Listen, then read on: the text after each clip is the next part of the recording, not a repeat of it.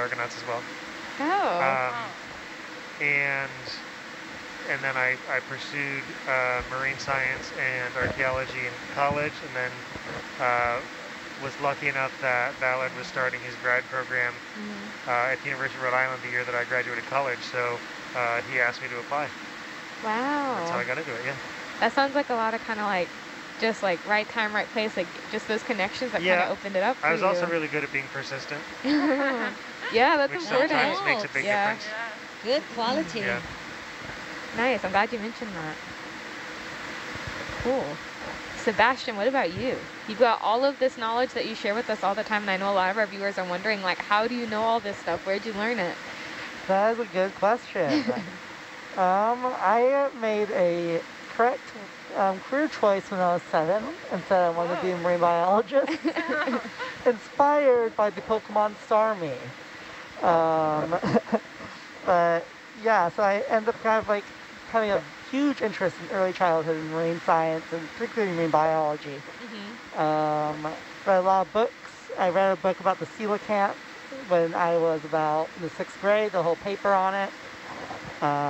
For those who don't know, coelacanth is a species of deep sea fish that were thought to be dead for millions of years, but then were rediscovered off the coast of Africa. But yeah, I thought I was just more of a hobbyist at that point. I didn't think I was really smart enough to go into marine science. But when I got into high school, I started volunteering at the Seattle Aquarium as a youth, they call them advocates now, but back then they were just volunteers. And I ended up winning Volunteer of the Year from the first year of being there. It turned out I was very good, particularly in tropical coral sciences. So I intended to come here to Hawaii to study coral aquaculture. But in between my summer, in between graduating and going to the first year of college, I was lucky enough to join the Nautilus on an expedition through Mid-Cayman Rise as a honors research program student, which kind of is like a bit of a smorgasbord of activities here on Nautilus. So I got to do a little bit of data logging, a little bit of seafloor mapping, a little bit of communications. That's so cool. So I got a little taste for everything about ocean exploration and everything that Nautilus is about. And in that progress, they kind of converted me to a deep sea interest. A quick zoom. Get a zoom here, yeah. Let's yeah, let's get a zoom, please.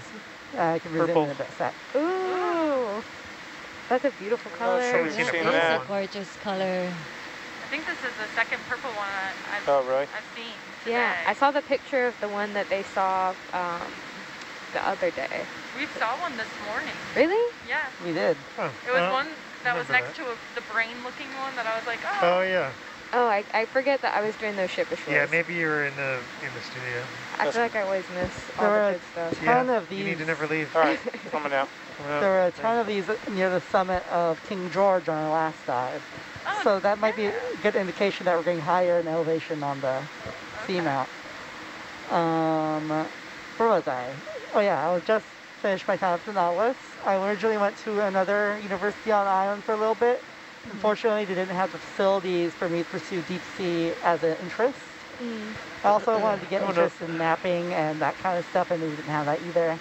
So it took a couple of years to get my scholarship to let me transfer, but eventually I got to transfer to UH Manila, and I've been working in their deep sea fish lab since for the majority of it. So yeah, it's kind of how my path up until now. Yeah. Such inspiring stories everybody has. Yeah, and before we move on to the front row, because I really want to hear and have y'all share, because y'all have amazing stories. Someone left a comment and a question and shared that their wife is pursuing her career in ecology, and this viewer is a mechanic, electrician, and controls technician, and they wanted to know if there were any research vessels that they could both serve on. And I feel like that would be, we do have a internship program. Yeah. I know Hannah joined just by, I think you really just asked, didn't you? Wait, what? How you got here. Oh, how I got here? Yes. Well, actually I got here because my work is on the Nautilus samples taken from the Voyager seamounts. And, well, my advisor was on that ship that collected the samples. So when Sponge. my, unfortunately our cruise that was supposed to happen in February fell through, but she was saying that it would be an awesome opportunity if I try for the Nautilus. And so then I reached out to Dr. Daniel, and he was like, "Oh yeah, we'll definitely welcome you on board." And I was like, "Oh my gosh, that's great." And then I literally found out, probably in August, that Dr. Val was also going to be on the cruise with me. And I was even more excited because I get to learn alongside her, and she knows so much, and she's so smart. Yeah. I just love hearing her go on and on about rocks. I love it. Yeah, and for those Even of you isotopes. Go on and on. for those of you that are listening, wondering like how you can get on the ship, I'm participating in an at-sea program as a science communication fellow, but we also have internships available. We've got ROV internships, science internships, mapping, and video engineering internships. video engineering. Yes, so like there are so many roles. And I'm one of those ocean science interns as well. Yeah. It's very, very like interesting positions, a variety of options. We definitely encourage you to apply. Yeah, so you can go to, I think it's oceanexploration.org. I think it's all under the Nautilus Or it's all, Live. it's all on NautilusLive.org. nautiluslive.org now. It's usually the fourth quarter we open the Okay, so it's, application. it's under the education tab, and you can explore the different options there. I'm pretty sure the at-sea programs will probably open up again like mid to late fall, because obviously they're closed for this field season. So yeah, anybody who's interested should check out those. And yeah. I know there are other programs as well if you look into them. I'm not sure if I'm supposed to talk about them. Go for it. People want to know. Okay. So there is also the Okeanos Explorer and Training Program. They are more mapping specialized. They'll put you on the Okeanos for a summer. Oh, what's What is guy? that thing? Looks like a tadpole. Yeah, it does. Look at her. Like a baby Wow. rat tail. Yeah. Maybe, but it's swimming really weird. Well, here we go. Can you zoom? It does look like a baby rat tail, Ready doesn't it? when you are. Wait, Hi there. is that a gulper? Ooh. Might be an eel? Body. Gulper eel? It has a fat head to Yeah, it. that's It does kind of look like a Bad, I gulper eel, think. right? That big old head. Yeah. As soon as you get a zoom, Try. yeah. it has top fins. Nah. It doesn't, might. Can we see it on the There I think you go. it's attacking us. Oh. Bye. Closer up, it looks a little bit more like a rat tail to me. Maybe a younger. Oh, there he is. They're back. And a shrimp. There they are. Oh. Hello. Hi, little guy. You're so cute. Look at his little eyes. Oh, it's cute. I think it's a rat tail of some kind, for sure. Nah, definitely a species I'm not It does seem familiar with. like a juvenile rat tail. Okay, I took a highlight. Great. Want to try to go for a zoom in? Quick? Yeah, sure. Let's Sure. give it a try and see what it does. Oh, it's so cute. I love him. That's so cool. Or her. There you go. Or they. It. Thanks for hanging out with us. This is nice. Just waiting for the It looks like close-up. it could be a, what is it? In Harry Potter. Oh, the little golden snitch? Yeah. I was gonna say he looks a little bit like Voldemort in the face. Poor thing. It's like a pug. He's cute but ugly. Coming towards That's a us. great zoom. That is a great zoom. Wow. Oh, I'm not Okay. zooming. It's You swimming are right. They are posing. It's It like is in like- the camera. They know right they're in the front of attention. us. Yeah. And then, what is that? All right. Here we go.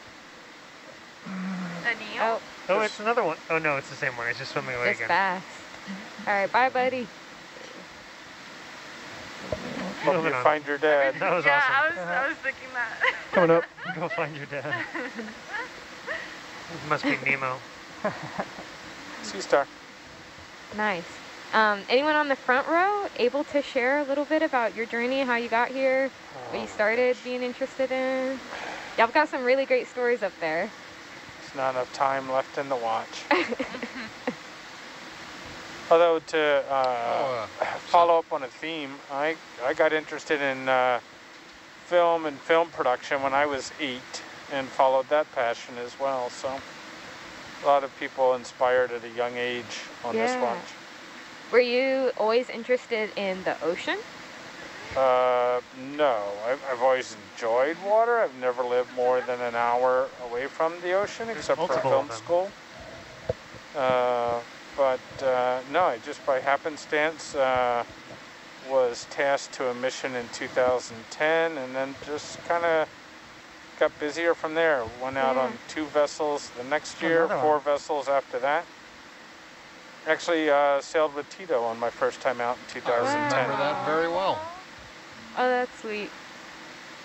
And hey, Tito here. Let's see, I went in the Navy at 17 after dropping out of high school, got out at 20, and just happened to be the mess attendant on the Titanic discovery. And that's what really piqued my interest in underwater robots and such, and worked in all facets of shipboard work, including cook, able-bodied seaman, bosun, and then went down the engine room for a few years. But when I gave that up, I immediately kind of transferred over to a tech and started working with the ROVs at Woods Hole. Nice. Were you a QMED? Yeah. No, do you still maintain your MMC? I do not. Not since 1999. I've actually got an MMC as well. Oh. So do I. Merchant Marine credential. Merchant Marine. Yeah, we needed them to work offshore on a couple of vessels. Are you an OS? I don't know. I've never actually used it for anything. That's probably a yes. What do you use that for? Like, what does that allow you to do? It's literally a document that allows you to work on ships. It's provided by the Coast Guard. Oh. Have to renew it every 5 years. The new rule is you need 180 certified sea days to renew, which for us is not difficult, but remembering to get the letter is the big challenge. Interesting. Thank y'all for sharing that, Ed and Tito. That was great. Jake or Derek, are y'all able to share a little bit? Yeah? Yeah, I got my degree in ocean engineering at University of Rhode Island. And then my mom insisted that I apply to this internship. She sent me this link, and it was the Nautilus Live internship. Nice. And I ended up getting it, to my surprise, after my senior year, and completely shifted gears from whatever I was studying back then to this. I was like, I need to do this. So I came out for the internship, and then was a little persistent, showed up to a few conferences that I knew people would be at, got back on the ship, and then kept coming out. There you go. Yep. Nice. Thanks, Mom. Yeah. Thanks, One Mom. of our moms are our best cheerleaders. And if I can real quick just speak to those internships here and any place else, I always encourage young professionals, aspiring young professionals, to apply to everything that has the slightest interest. Don't ever think that you're not what somebody's looking for. Make them say no. Apply. And the vast majority of my video engineering interns never thought they had a shot at being accepted. You don't know what we're looking for, so apply, and you might get it. I didn't apply the first time my mom sent it. I didn't think I was good enough. The second time she sent it, it was like a week before the deadline, and I was like, okay, fine. Make them say no. Don't do it yourself. I kind of felt the same way about the Science Communication Fellow application. I found out about it like a month before, and I was like super nervous, honestly, to go ask like my administrators and ask like, can I like leave school and go like work on this ship for a little bit? And I have the most supportive school.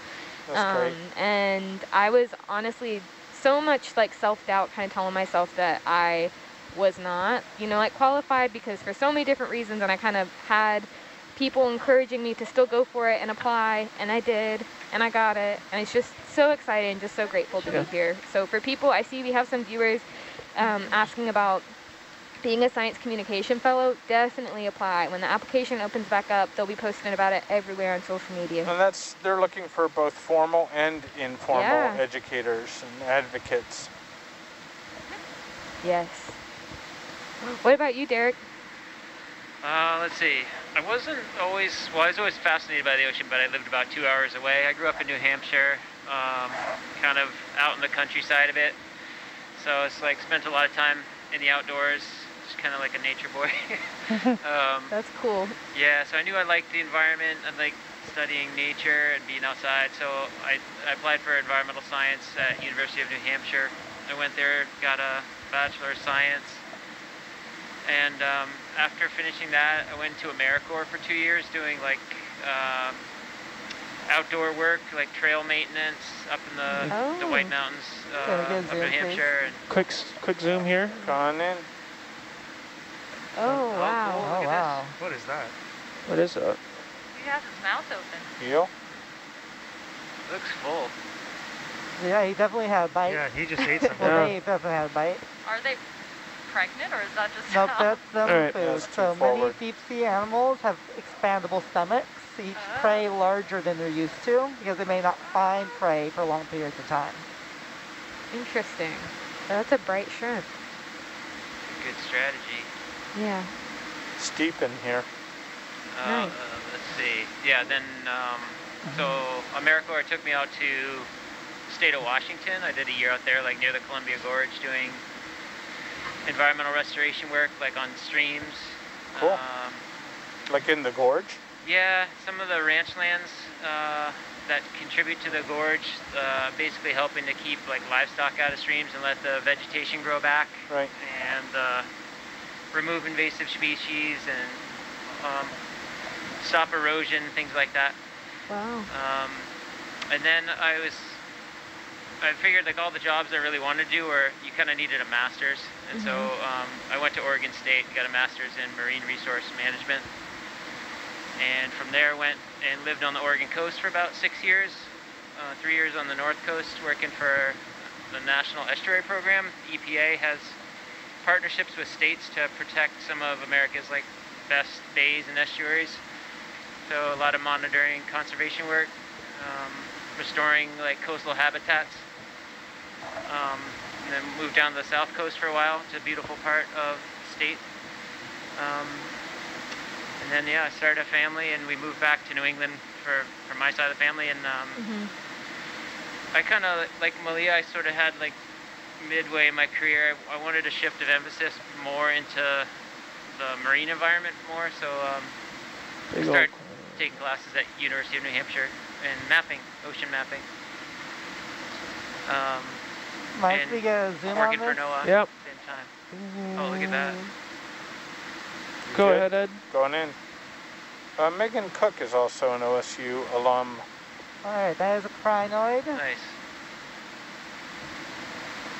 The big pretty crinoid. That's huge. Yeah. She also tells a great story about how she ended up playing on their polo team. What?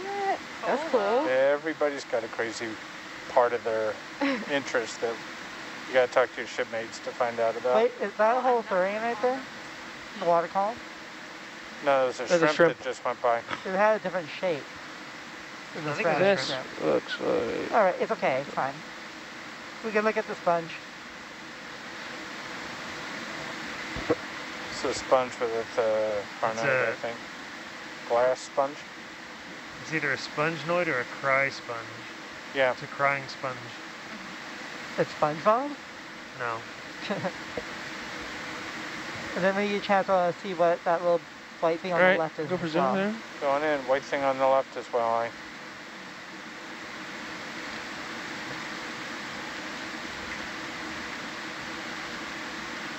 actually could look like a flower with the stem and then Yeah. the fry. There's shrimp in there. Oh yeah. Oh, it's a big shrimp in there. Can they not get out at all? I don't think Do they so. want to get out? I suppose. Some species get in there as zooplankton and live their entire lives inside of it, depending on the species. That's crazy. And the they species sponge. They just love vibing in there? Yep. Wow. Let's pick up any Slow extra pour cystitis off. that the sponge doesn't get. Then once It's I probably go pretty good static, existence. we can look Like, at the you thing have all on the the food left. you need. Well, You're safe. You're Yeah. protected. Boing. Alright. And let's Photobomb. pan over to the left. See the little white thing on the left? That's cool. Oh, you want to look at that too? Yeah, you just want a quick peek at that, I think. That's a coral, I think, right? That's sponge. That's a sponge? What? Let me double check. Can we get a closer look on the pores as close as you can? Holy smokes. It looks sparkly, glittery.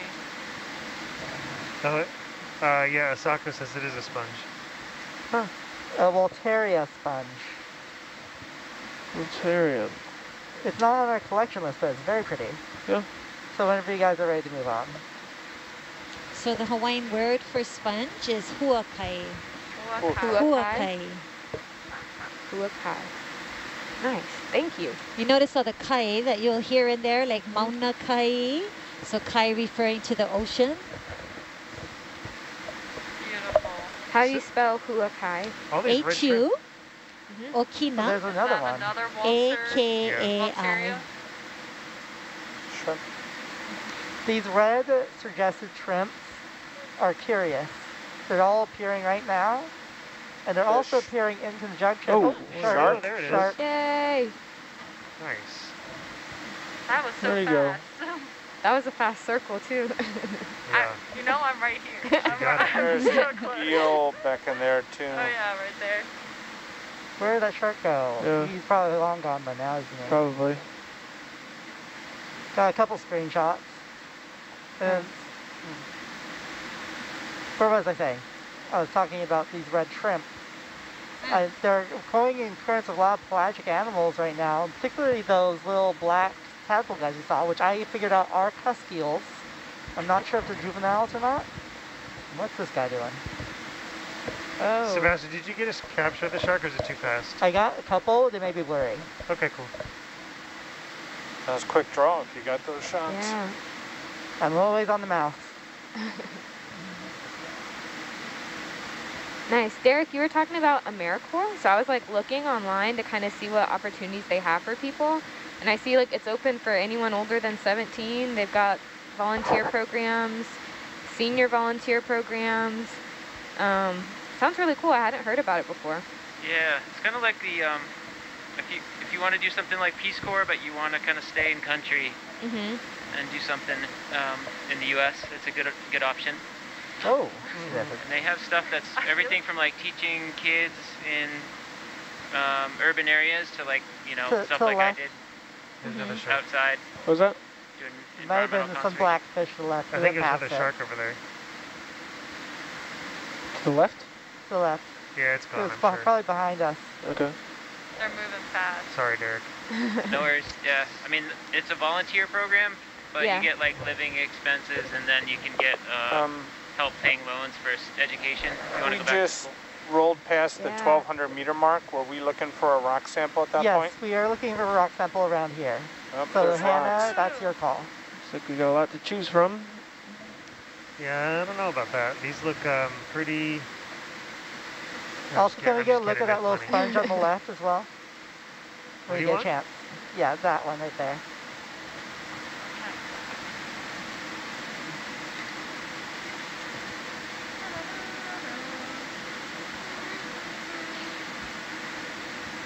Do you want to get your rock before you're relieved for dinner so they don't just do it for you?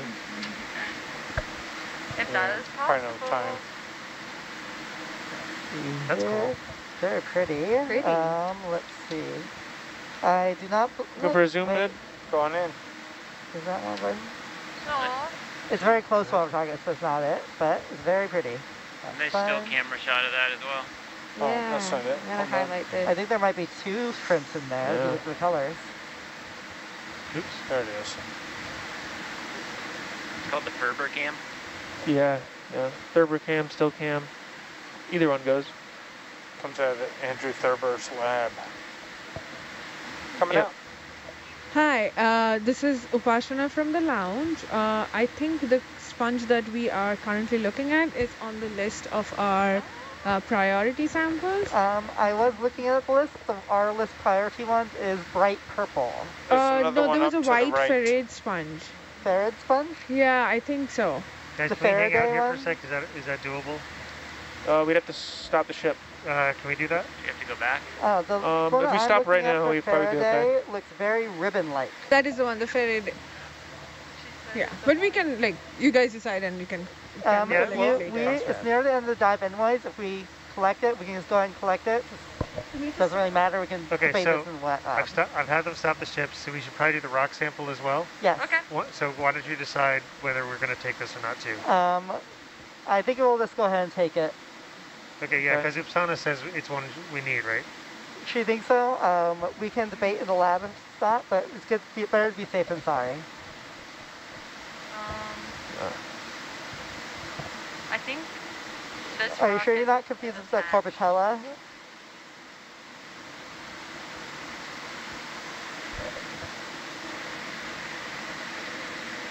Honestly, maybe try and cut below, in between those two oranges. You might be able to squeeze the shrimp out of that. Cut where? Below the... So you see those two oranges? Yeah. Maybe take up the top half and try to separate so it's trapped in there. Is this where is this going to go? In the... Is that okay with you, Mike? Yeah, have we decided that we're going to sample it? Yeah, we're going to sample it. Okay, so yes. It's going to go in epsilon. Come a little wide, Ed? Yeah, coming out.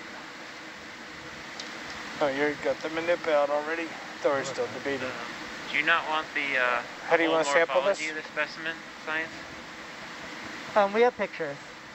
What? Sorry, what's the question? I was just wondering if you want a larger sample for the morphology, the overall structure. If we cut between the two shrimps, we should have enough.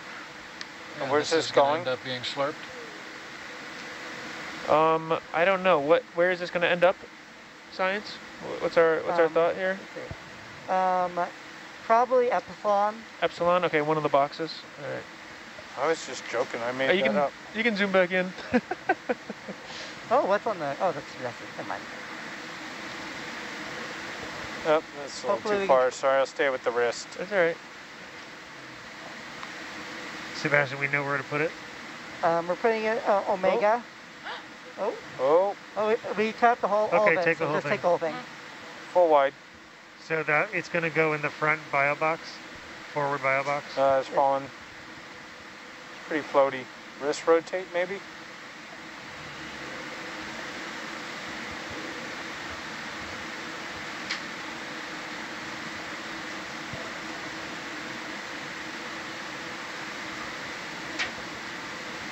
All right, I'm full wide. You probably want to rack me back and box out.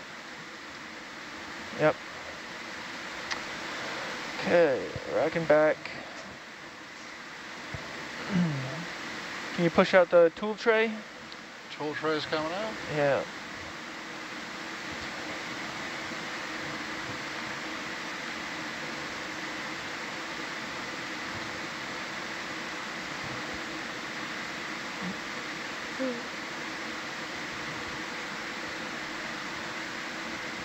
Do y'all see the shrimp moving at all? There's two in there. I can see them. Yeah. I don't see that they're moving. They might be trapped in there. Can you see it? You can do a push if you want. Oh no. Get a zoom, push there? Yep. Yeah, they're in there. Oh. Peeking through the windows. Wide.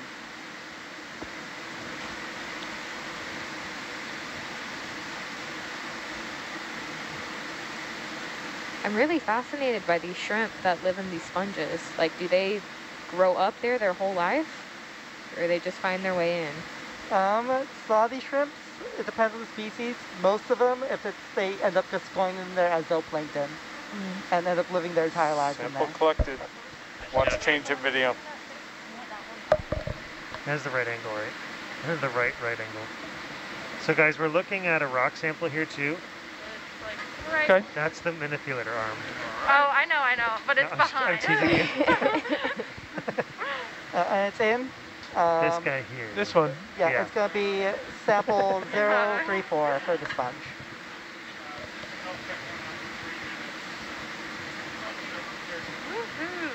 There's a shrimp living inside the rock. What if the shrimp is going back to his friends? Yeah, he's like, I'm going to save you. Yeah. It's not like the other shrimp earlier that went right next to its friend, and then the friend got slurped. All right, where's this going to go? Let's throw that can go in the side box, right? Yeah, it's going starboard. Starboard E, please. Starboard E. Before you put it in, do you mind rotating it? Yeah, please? sure. Thank you. What's the color underneath?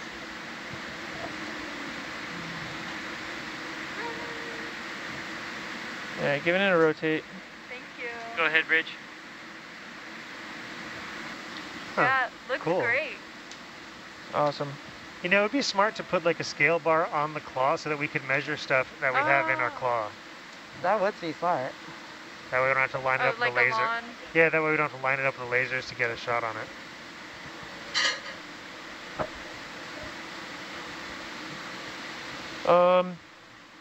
Want to push out the sample tray? Yeah. I don't know which one we're going into. It's going said, into E. Starboard E. E is an echo. Oh my gosh, I saw the arm in one of the small black and white cameras. I thought it was a shark. I was like, oh, we're under attack. At first glance, I could totally see that. Can you write the description? I didn't see it at all.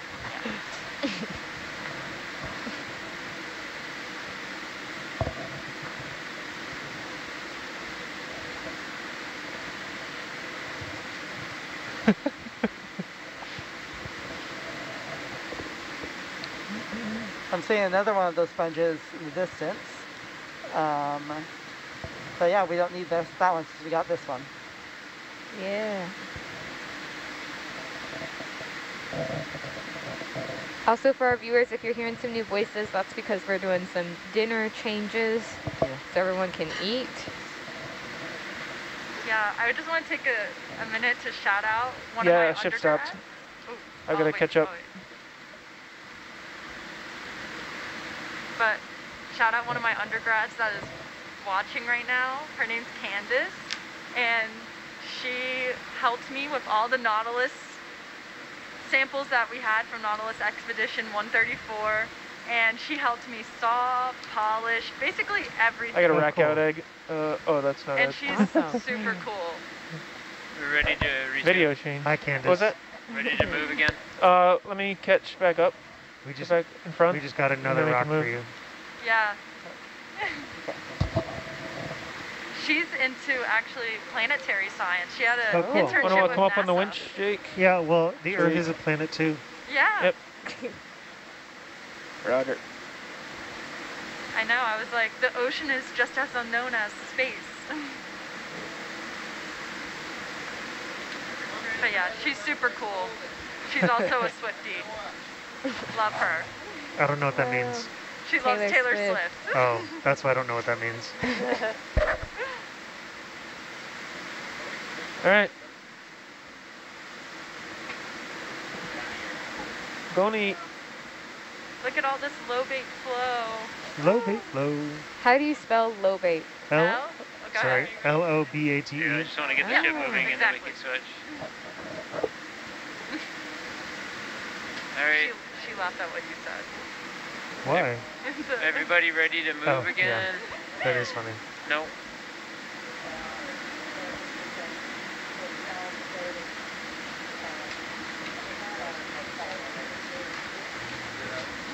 Okay, some coral. Okay. Yeah.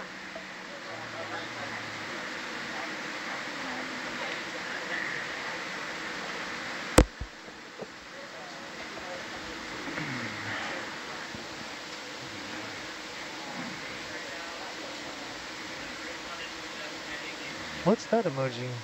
The brown one. Okay. Let me see. What is it? No, you need to emoji her with the Earth emoji.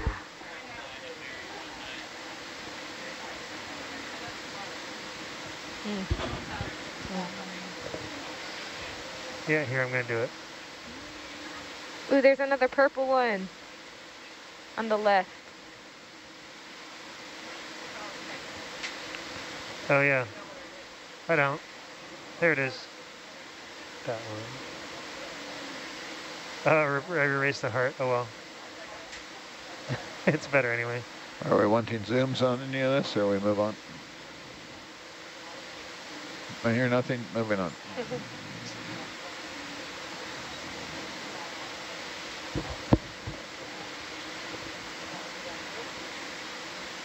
What's that? I can't hear you. Oh, sorry, that's me. 1 second. Yeah, see it. Thank you.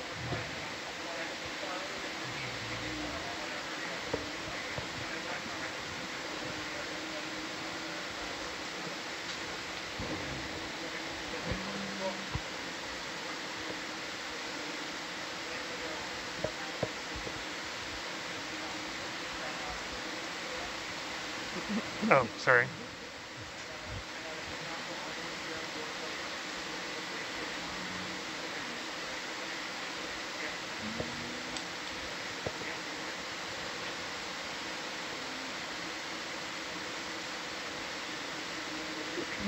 No. Ship is not moving. No.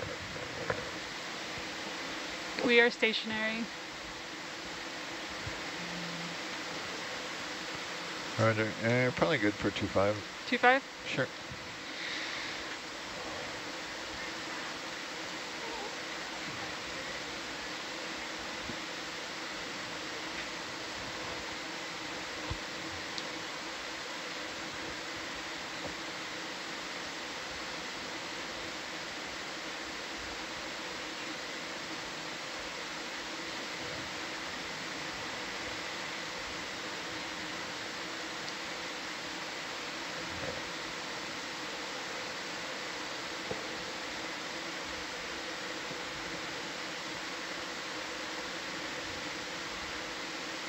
Derek mentioned that Roger. pretty purple thing. Mm-hmm. Hey Nav, this is Data. Can I talk to you on off of SPL really quick? Yes.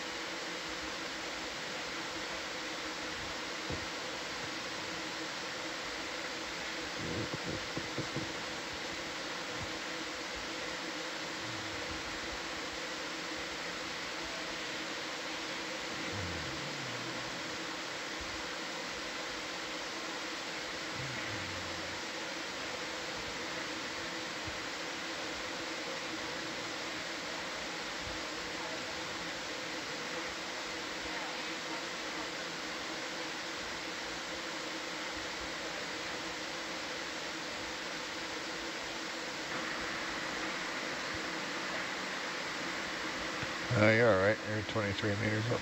Wait for the ship. If you come up now, you'll pull me. Roger.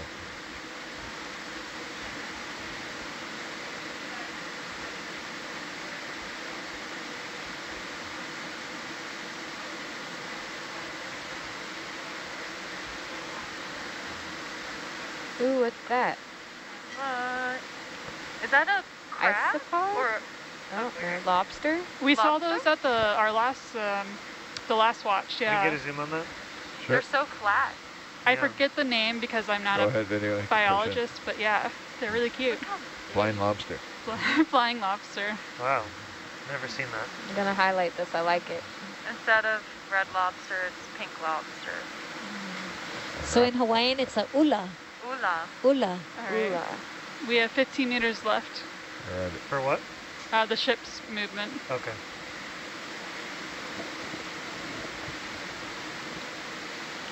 Virginia says a polychelidae. And there's a little brittle star next to it. Oh, I see it now. Okay, go on. Oh, little shrimp.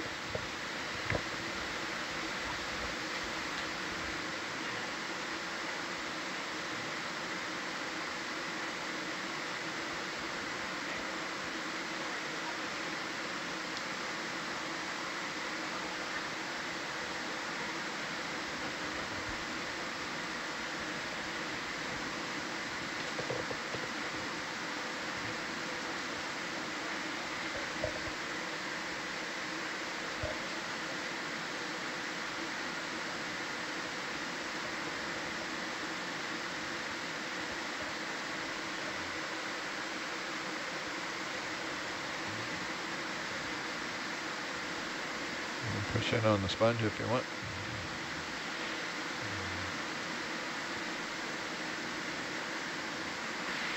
Good, thanks. Roger. 5 meters heard.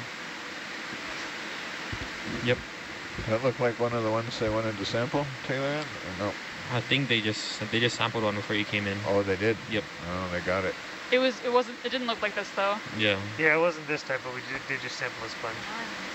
Yeah, I was in the lounge with Upasha when she was saying, we want that as a sample. So I told her to call in. Okay, you can go in, thanks.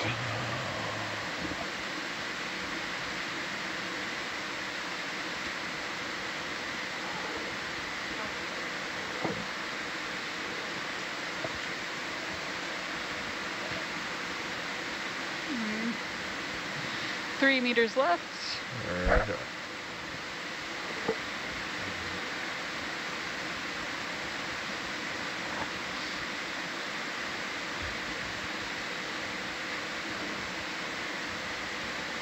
Are we going to be taking any more rock samples on this dive, Hannah? If we have space, I mean, might as well. Another cute little sea star. Because again, we haven't sampled from this side of the seamount. So, oh, look at the starfish. I know. Starfish under a little umbrella. Sea stars. I'm the starfish, or sea star. Sorry, sea star, I should say. I'm the sea star MC on our watch.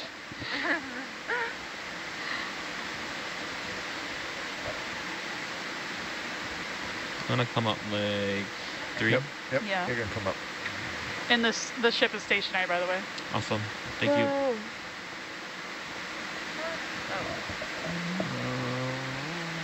We're good for another 25. Roger.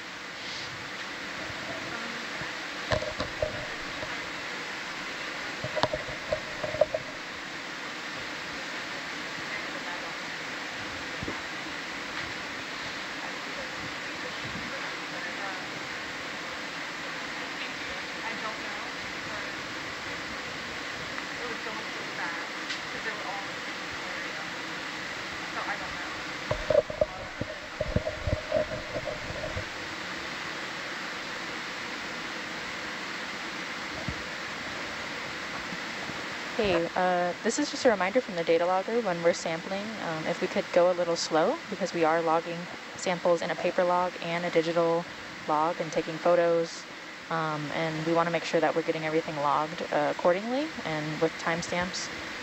So maybe if we're doing a multiple collection with 2 or 3 samples in the same area, just take a pause and check in with the data logger and make sure that they're ready to continue.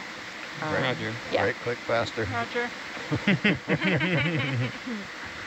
Yeah, I've done that. I've sat back there before and it's like, hold on, come on. It's interesting to see how the different watches operate, you know? We all have our own groove. Sometimes we rush it because the ship's moving. Yeah. So, and yeah, the data logger stressed out, and Nav is trying to take waypoints, and I'm saying, you know, we're moving, Yeah. ship's moving. Don't want to run into a wall. Another purple, right? Or am I?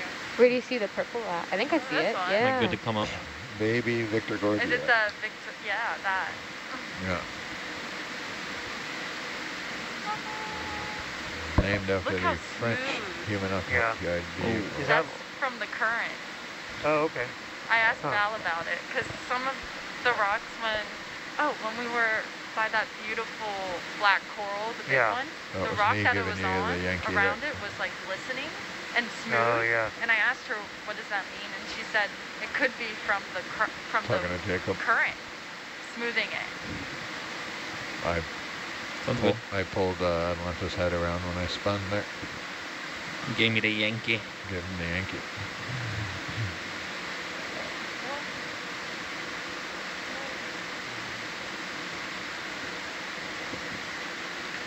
I've been showing that black coral That highlight word is during ship forbidden in my tours house. with all the squat lobsters. Yeah. It's a good one.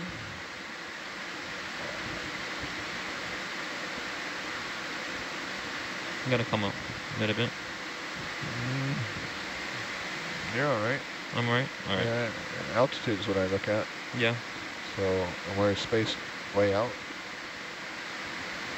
You could come up a bit.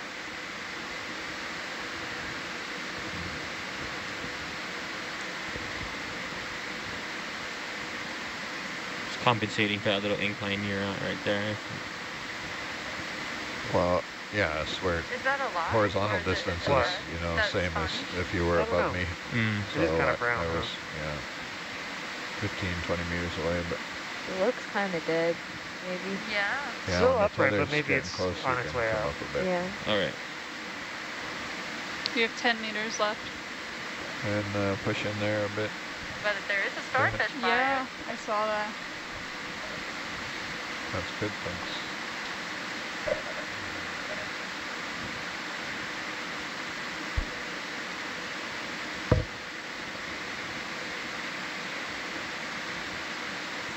She's a smooth operator.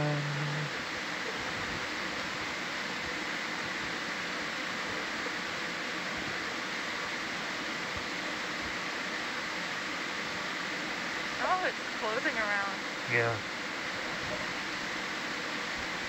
It kind of reminds me of the megaphone. I know it's not, but it does. Yeah. It does We remind haven't seen any of those this dive, Yeah, huh? I was about to say, I forgot about them. Yeah. We were seeing a lot of them. I miss them. They were deeper on the last seamount, but they, I didn't see any of this seamount. I think I called that a cornucopia. You guys say a megaphone?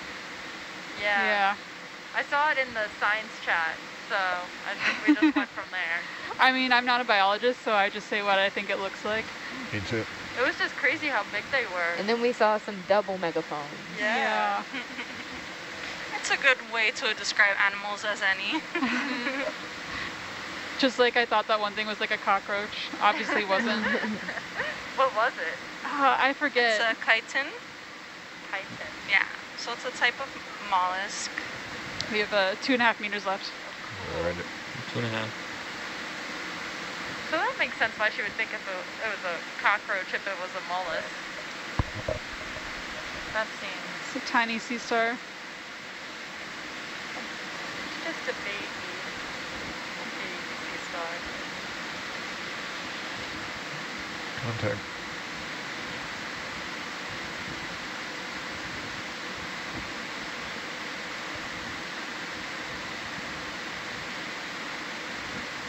We've got a good geology question, Hannah. Someone's asking about the odds of coming across any hydrothermal vents, which, from my understanding, is another 2.5. 0. Yeah. Yeah. No, we're I'd like to say non-zero, but very impotently. I don't think it's I don't think it's non-zero. I think it's pretty zero. So that leads into a discussion of hotspots. So the hotspot, and Hannah can fill in after I give a quick definition. A hotspot is well, okay. It's currently the hotspot that created these seamounts is where the big island of Hawaii is right now, and so the Pacific plate has moved over millions of years. So there's no volcanic or heat activity here anymore, which would have caused underwater volcanoes, possibly hydrothermal vents. Hydrothermal vents are mostly on mid-ocean ridges, though, and that's very far from here because we're in the middle of a plate. So, but if we were to go to Baja California or Galapagos or the, those parts of the Pacific where there's two plates that meet and they're spreading apart in the ocean, that's where most of the hydrothermal vents are. But there could be some hydrothermal activity at a hotspot site, so that would be where there is a non-zero chance. But here, where it's been the hotspot has moved on and it's a extinct volcano, there's really no heat that could cause that. It's never zero though, that it can. Never zero? I like how you all say that. a non-zero chance. Yeah, I'm gonna adopt that terminology. So that's kind of right. But this hotspot is actually different from the Hawaiian hotspot, based off of the isotopic chemistry that we're looking at. So we are trying to prove that actually, but that's what my current research is, and that's why it's so important to collect these rocks so we can determine what hotspot it came from. But speaking of the Galapagos, that's called intraplate volcanism. Yeah. So that's like where the plate tectonics move, and so any of those like little gaps the magma will rise up and fill in those cracks. So there's a lot of research that is done on the Galapagos because I can't recall if it's currently happening. I don't want to say, but there are hot spots in the lower Pacific, and there's also a mid-ocean ridge over where you were describing. The Wanda Fuka plate? Yeah. Wanda Fuka, East Pacific Rise, that sort of stuff. Yes. So that was correct too. Has anyone in here seen hydrothermal vents on a dive before? I would love to see some. No, but I've done a study. Dan saw some. We talked about it in our last watch. Oh, really? Nice. I gotta go, but thank you for the geology question. Thank you, Hannah. Thank you. That was awesome. Yeah, with that hotspot there, living on Big Island, we get earthquakes quite often. 10 meters left. Alright. That's similar to the sponge, yeah, we just collected. I think so. I'm not an expert, but it looks like it. It looks like it. Do a quick zoom there, Jana, see who's home. A little spotty in the background there. Jacob, what are the magnitude of those earthquakes typically? Typically, like a lot of them under 4. Okay. But yeah, I get County of Hawaii text messages all the time, and yeah, there's a bunch. Even if on the USGS website, if you go on, I bet you, right now, if you go on there, you can look up the Big Island, and there probably was one today. 5 meters left. We get some pretty big ones on the Big Island. 7. I remember in 2018 when the volcano decided to start exploding in neighborhoods. We were having like 300 earthquakes, something like an hour or something like that, and like up to 700? Did you say 100? Yeah, like up to an hour. It's a little different at dinner handover because it was crazy. The whole room's not swapping. I don't know. If we could only do shift handovers or watch handovers like we do dinner handovers.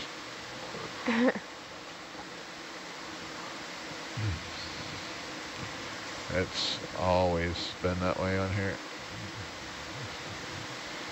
Where I come from, I would be severely berated for spending more than 2 minutes doing a handover. 5 at talk more than 3 minutes, you're lying or bragging. Or just shooting the breeze, but yeah, that's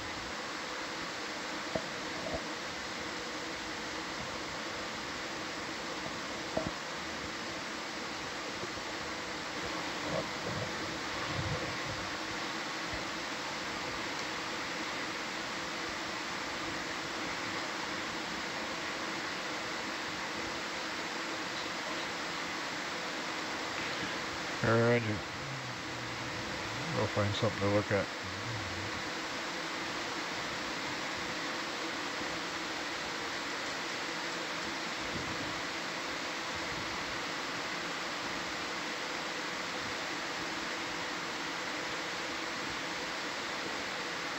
There's something.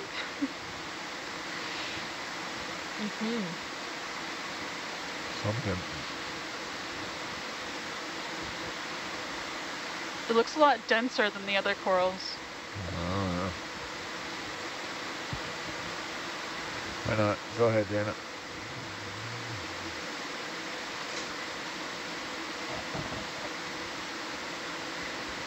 Maybe it's just the angle. Yeah, it's one of those chrysogorgids again, with ophiuroid at the base. Here's okay, I could go wide. Thank you for the joyride, much appreciated. I'm out. Thanks, Dan. Thanks, Bye, Dan. Dan. Bye, Dan. Bye.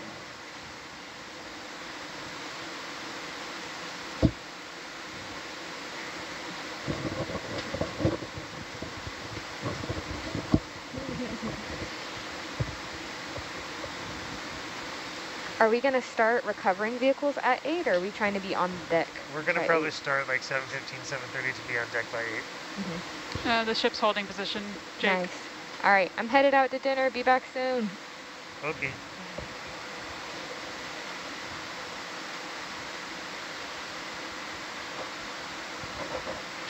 ship's holding position, and we're just still coming up the seamount?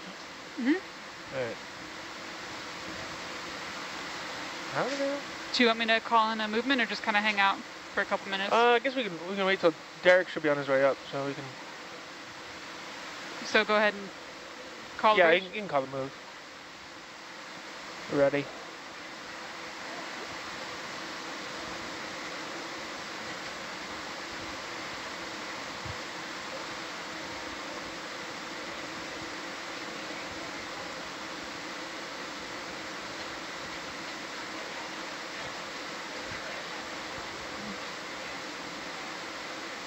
Okay.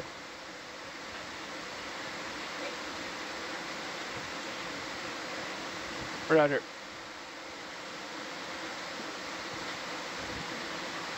Hey, Kara. Hello. Nice to be with you guys again. Just filling in with for Tori while she gets dinner. Yeah, we are, in addition to being Dead Man's Watch, we are Dinner Watch as well. Did you call it Dead Man's Watch? Yeah. The 12 to 4 a.m. is apparently called the Dead Man's Watch. You haven't heard that before? No. We all get dinner at 4 a.m. Nice.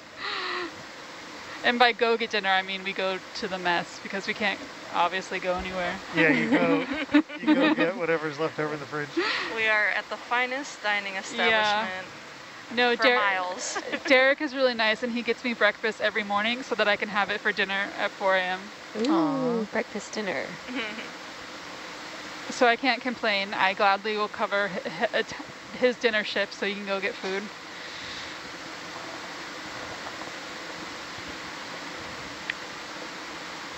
And for anyone just tuning in, we are nearing the end of our dive on the Loudon Seamount.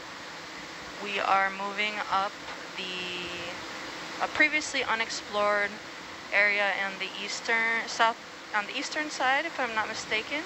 That's pretty. Oh, I see a little fish. Oh, he ran away. Got scared off.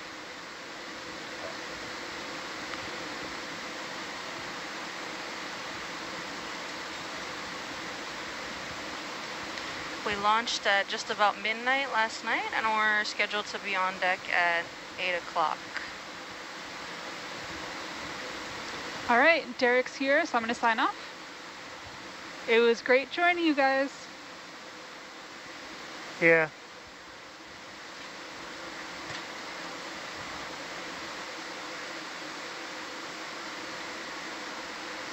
And we see another beautiful Victor Gorgia, or the two Victor. One of them is definitely a Victor Gorgia. I don't know what's happening with the colony on the left. I love that color. Sponge. That purple is beautiful. Yeah, the purple on the right is definitely a Victor Gorgia with a bunch of ophiurides on it. The left there can be a Victor Gorgia colony in front of the dead stock of a sponge or a coral, but there are some purple zoanthids as well, colonial zoanthids. But it looks like it's another. You can go for zoom video. Yep, zoom in.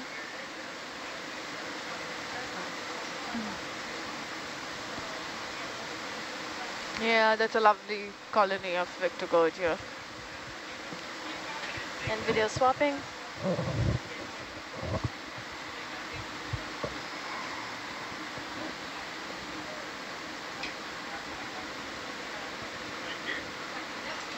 Photobomb. Oh yeah. And the Metacarcinus shrimp.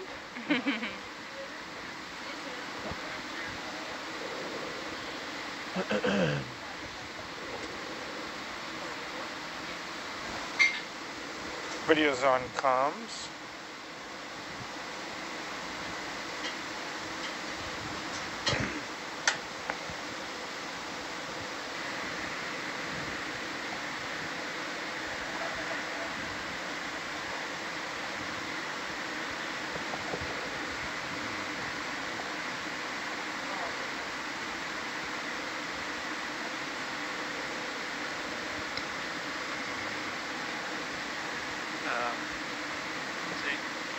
We're tracking a line,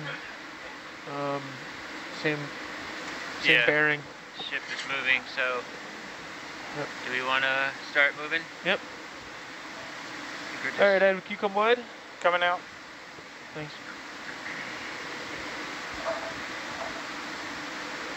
Here you go.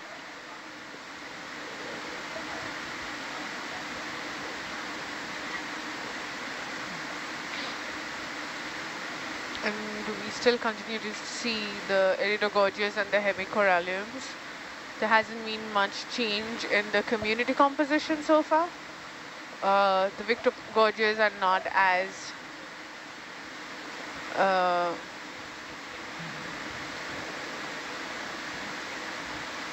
regularly observed as the others so far, but we have seen a couple of. There's something dark brownish more to the red, more to the right. To the right.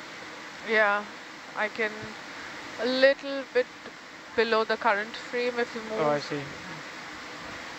Oh, I see that. Yeah. So looks like a cerianthid from a distance, but we have to have a closer look. There's one on the left as well. Yeah, there's two of those actually. Ooh.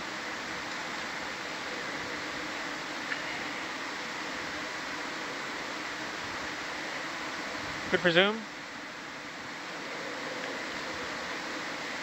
Yeah, so that would be a cerianthid or a tube anemone. And there was another one on the left, but this is a great. Nice. All right, come on.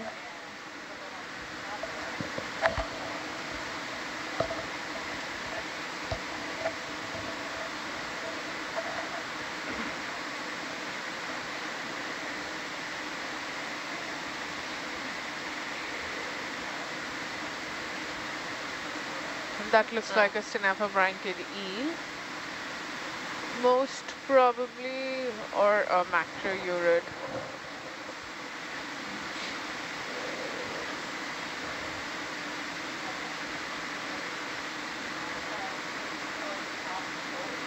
The yellow fan would be another paramarciid. We have been seeing a few of them. Another beautiful victorgorgia with ophiuroids. There was a sea star, probably goniasterid.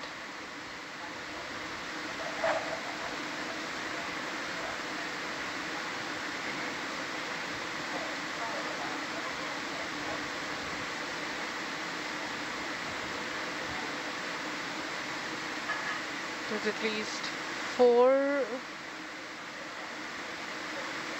three iridogorgias and probably one metallogorgia that we just passed.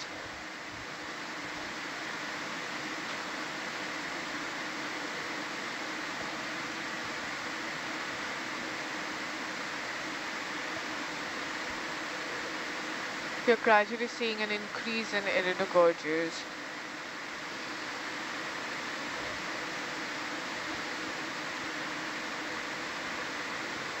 And just answering this question from the chat real quick, when do you think the next dive will be? We will be diving again soon. This is far from our last dive. It does depend on things like transit time, so just stay tuned on our website. We try to update you on when we're transiting and mapping or when we're preparing the ROVs for launch, so don't be sad. This is definitely not our last dive.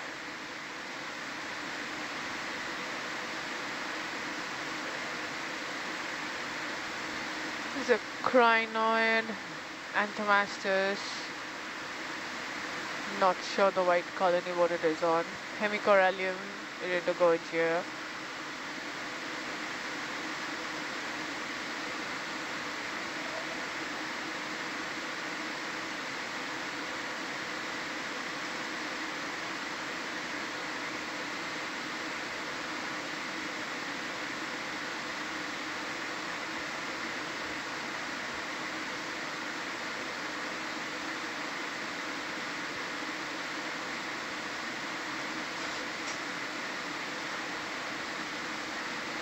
Is that a urchin or no?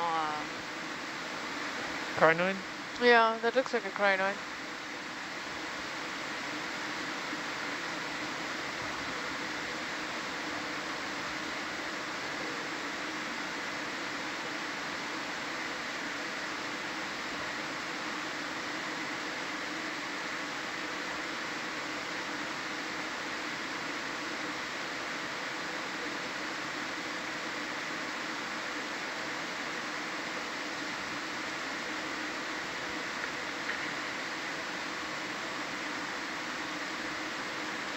And we have another question from someone interested in material science. If the ROV pilots are able to answer, if you're too busy flying right now, that's okay, we can come back later, but they're wondering if there are special materials selected for the ROV for storage, I'm sure for pressure as well.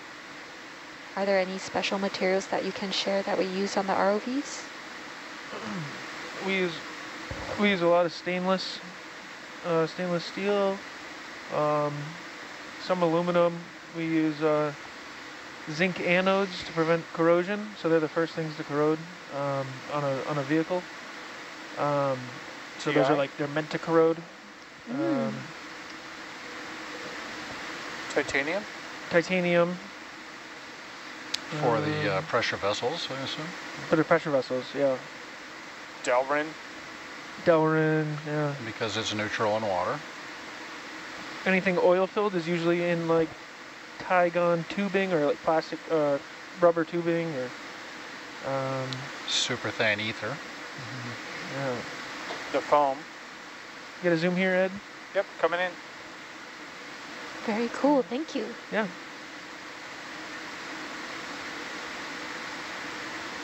Yeah, so that looks like another hemicorallium colony, and there's a urated sponge next to it with a bunch of ophiuroids. I see a ophiuroid arm around the coral as well, but we can continue. Okay. Thank you.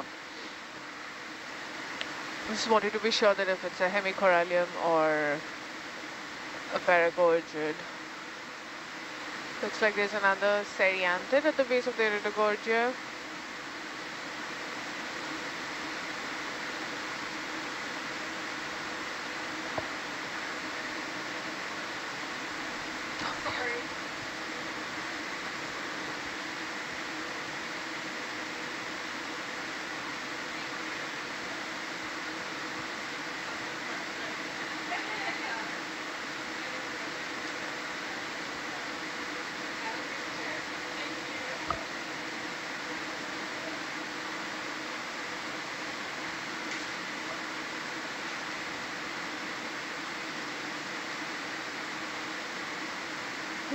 Ooh.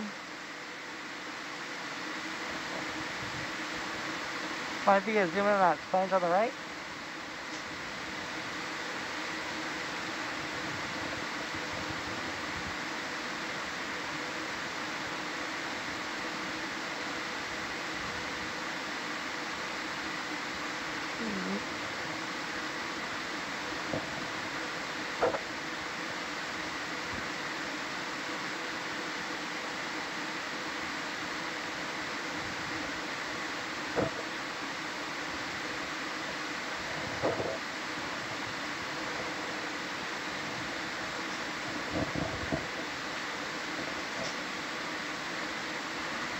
Okay, I want to correct myself from earlier. So actually, the Galapagos is a hot spot. Oh. I thought that it was intraplate volcanism. Okay. But because there's the Nazca plate over there and also another plate, so there are multiple baby plates over there. Baby plates. Yeah. So cute. But yeah, the Galapagos is there's a new part and an old part, and as you can probably guess, the new part is currently active. The new part is currently what? Active. So it's happening. Oh. So yeah, I wanted to clarify. That's exciting. Thanks for looking that up. Well, no, actually I asked Val. Yes. Dr. Val knows everything. So. Dr. Isotope knows everything. Yes, Dr. Isotope. Is that very knowledgeable. Midnight shift. Midnight shift, yeah. Name for. I love that. No, she really is Dr. Isotope, though. She's incredible. Incredible. She's so cool, and she always has something totally new that I've never heard. Yeah. You know? She's just so knowledgeable, and yeah. And for our viewers who may not be super familiar with geology, could you just briefly explain what is a hotspot? Yeah. So obviously, probably the most common hotspot is the Hawaiian Emperor Seamount Chain. So, as we know, the Big Island is where it is currently active right now. But what's so great about these hotspots is that we can track plate tectonics. So how the Earth, we know that there are different plates, like the North American plate, the Pacific plate, like those are just 2 examples, but usually at these edges of the plate is where you see like volcanism. So you know how y'all have heard of the Ring of Fire? Yes, yeah, I've heard that. So along the Ring of Fire is also volcanism too. So what's interesting about a hotspot is that it's just occurring in the middle of the Pacific plate. So, whoa, okay, sorry, I was hypnotized by this. I like love when the shrimp dance. It's like they're putting on a little show for us. But yeah, so the hotspot is just in the middle of the plate, and I think the reason why Hawaiian hotspot is so well known is because it's so easily accessible. Okay, yeah. Because again, I was actually talking to Dr. Val, and there's about probably only 60 hotspots that we know of, like right now, but there are many more. Oh. But we don't know a lot about them because it's really hard to get out here and collect this data. It's hard. You're working with so many different conditions. You know, sometimes we have like, yeah. So sometimes it's really hard to collect this data. A lot of things have to happen in order for us to get it.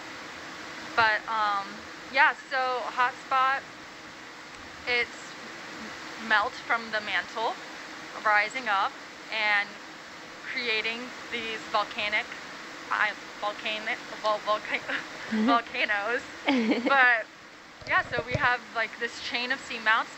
So for the Hawaiian hotspot, on that seamount, we were able to like go back on Maui and Oahu, and like we get those ages.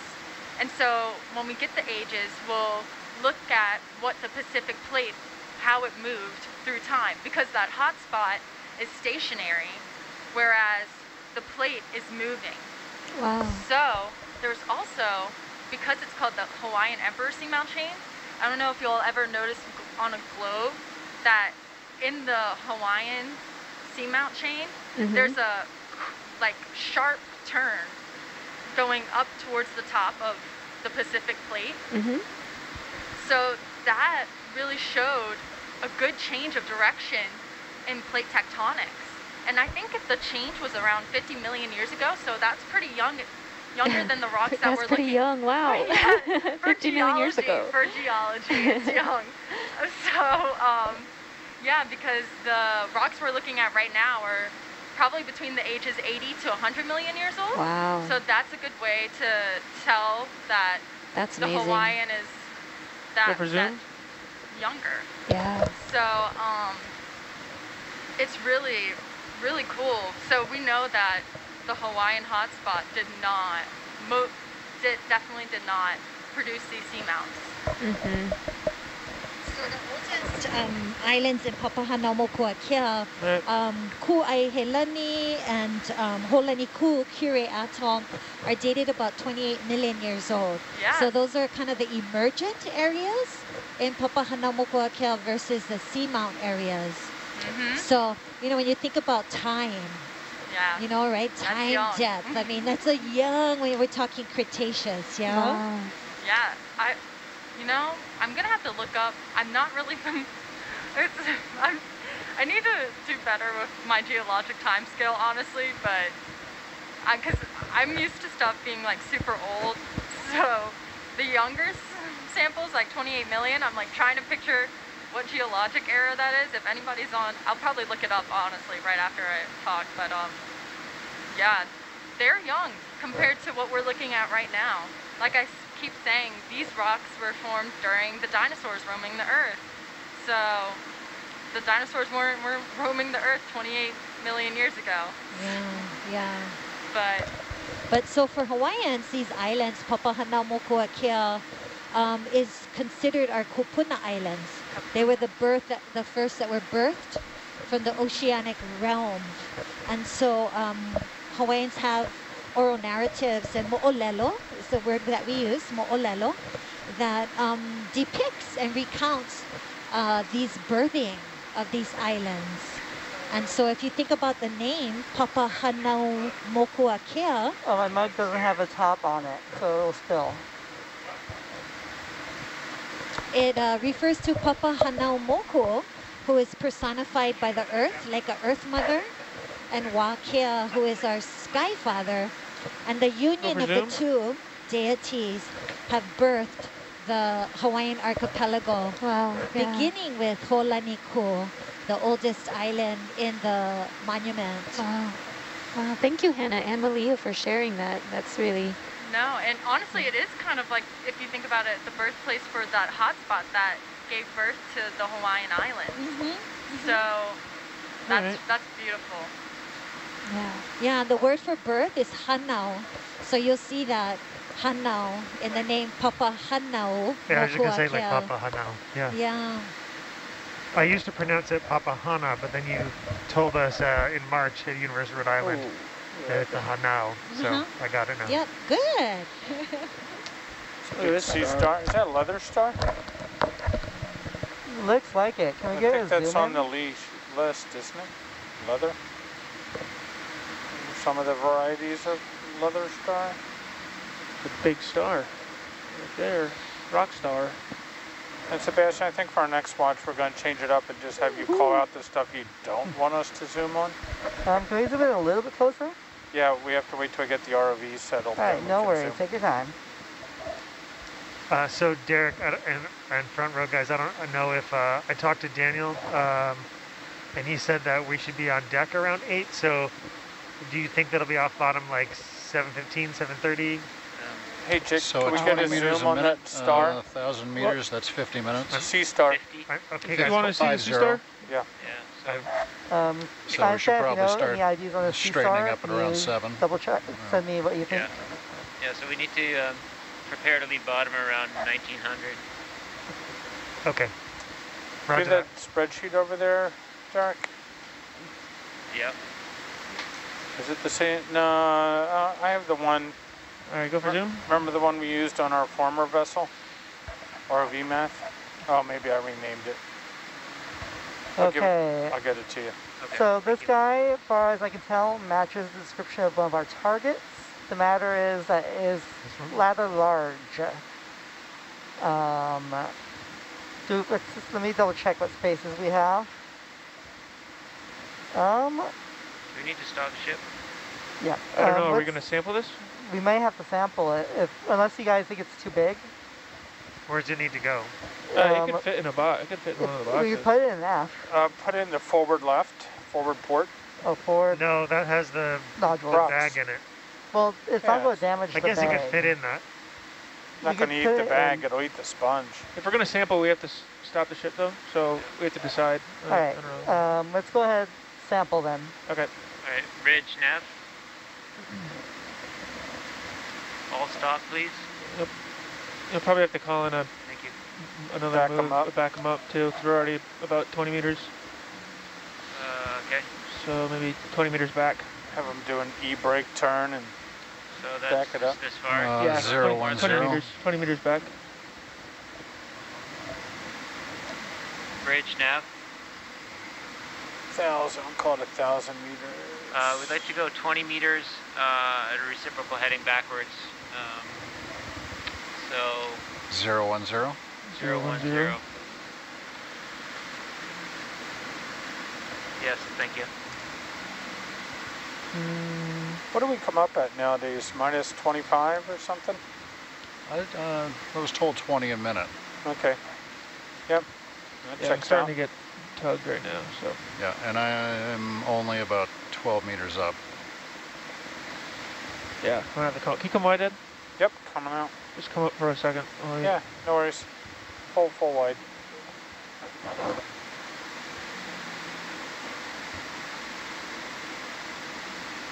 Maybe move.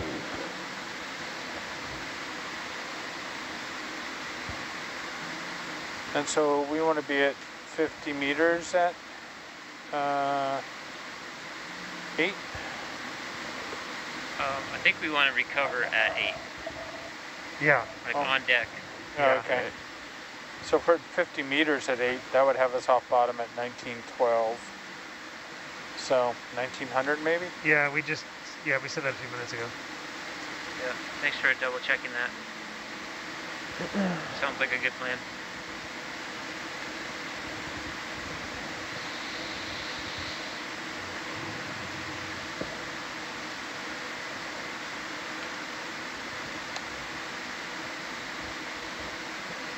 Push. So to translate that to viewers, that means we have about an hour and 10 minutes of bottom time, roughly,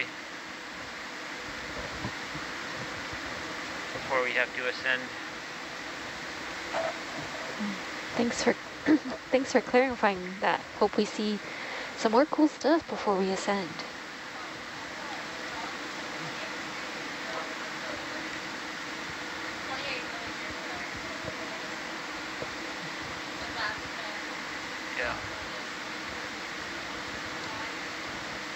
So we're just backing up a little bit, everybody, so we can get back to that sea star that we'd like to sample.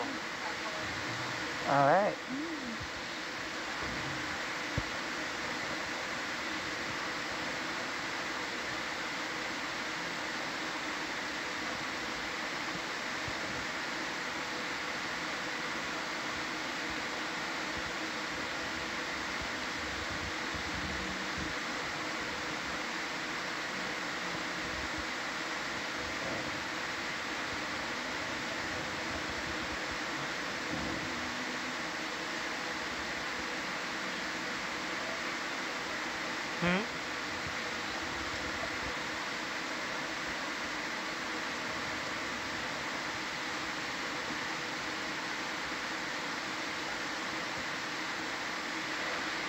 Did we get the sample?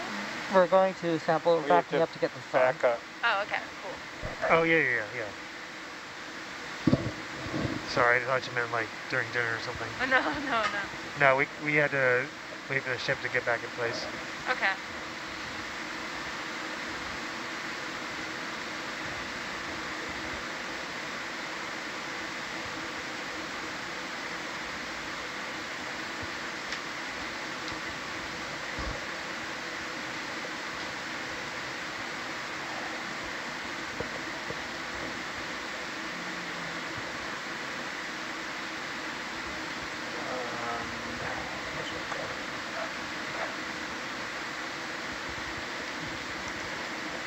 And we have a comment in the chat box saying, hi, totally new here, welcome.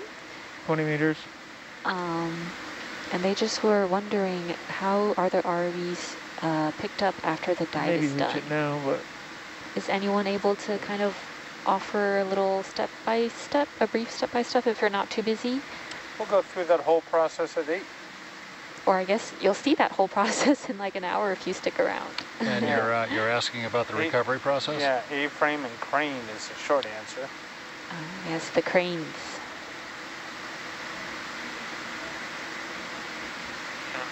Yeah, a little more detailed. So we'll come up to the surface of the vehicles. Atalanta will be closer to the stern of the ship, and Hercules will be further away, sort of a safe distance back. And then the Atalanta sled gets kind of lifted up by the A-frame, slid onto the deck and secured. And then ROV Hercules is essentially piloted kind of around the port stern of the ship and picked up by a crane on the port side and put onto deck. Awesome, thanks for that explanation. Sure. There's currently a line that goes from Atalanta down the tether to Herc, and when we recover Atalanta, we take that line off and then transfer it over to the crane to pull it in.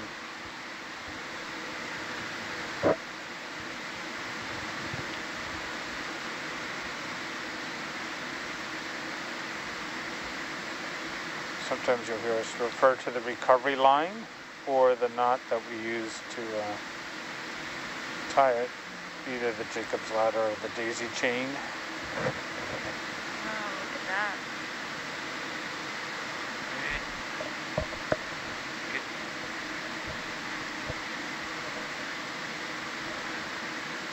Good job relocating the Sea Star. Yeah.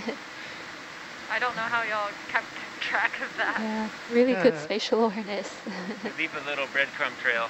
Yeah, breadcrumb trail. Oh, that's some crumbly rock. How'd we do that? Willpower. I think that was like already cracked. Oh, wow. look, there it goes. That was already like decaying, or it looked like there's some weird coloration on it. Yeah, it looked pretty altered, so I wouldn't be surprised if this broke apart like that. I mean, if you want to sample now, rock samples. Nope, I don't want to sample something that's destroyed. We could show you the inside. Where's it going to go? This is going in lambda forward to left. And it's going to eat that sponge. Sponge is on the right.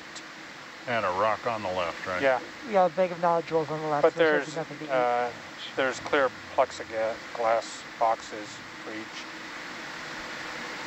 I have a question. How are we going to take the starfish out of Hercules? Like, how does that process work? We just lift it out. You'll just pick it up? Yeah. Well, they have gloves on. Yeah. Yeah, we have gloves, and we put it into a tub, and we bring it into the lab. What? So sample 36? Has there been anything that 36, correct. Has there been anything that you were like scared to pick up before? Nope, I've been so far not that scared. Okay. Oh, this guy will be a little bit intimidating to pull up for me. I would kind of be a little scared. So have you lowered your grip force a bit? I did. I lowered it to 4.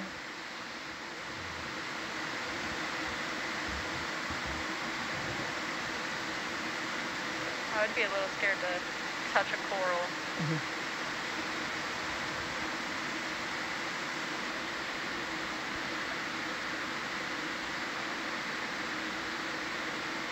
Come on, little buddy.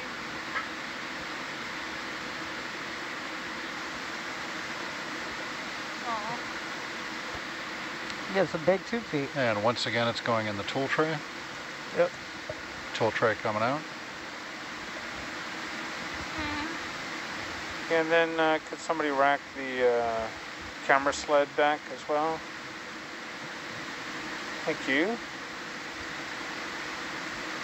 Don't want to get poked in the eye.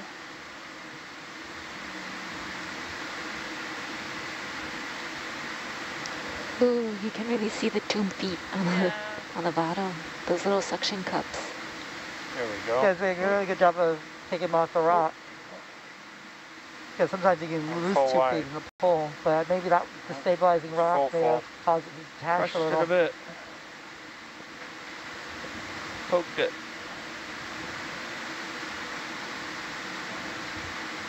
Not coming off of there. You may just try scraping it into the box, lateral motion. If it doesn't fit there, we also have ash. Oh, the sponge is going in that one. There. We can't go in there. Oh, it can't go in there, yeah. No, it's going to eat the thing. Yep. If it's too big for forward, we can put an E on the F on the side. Oh my gosh.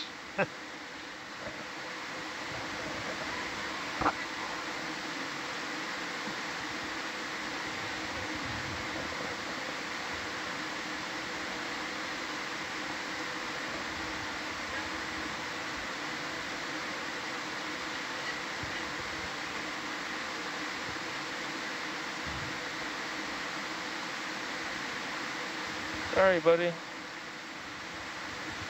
think it may have already succumbed. All right, coming in. Coming in? Oh. He wants to float. I was trying to hold it there while you come in. That's probably going to do it for that box, though. I'm trying to get the leg under.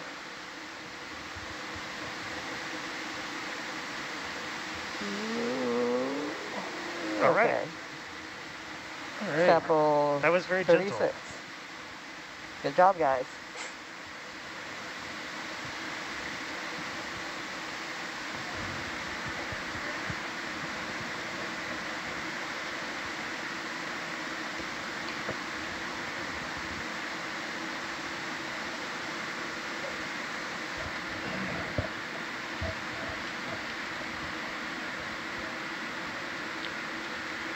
What?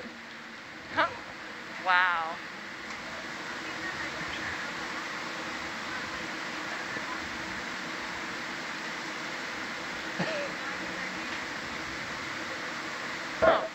These must be dead coral or sponges. I don't think that's rock. You don't have to stop. I was just making an observation. Sorry.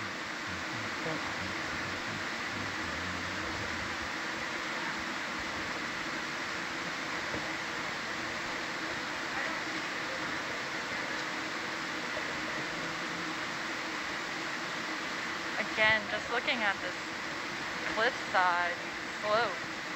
It's crazy. You guys let me know when you want to move, please. Yep.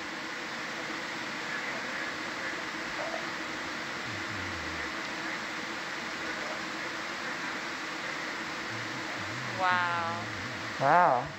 This is so cool. Look at all of them.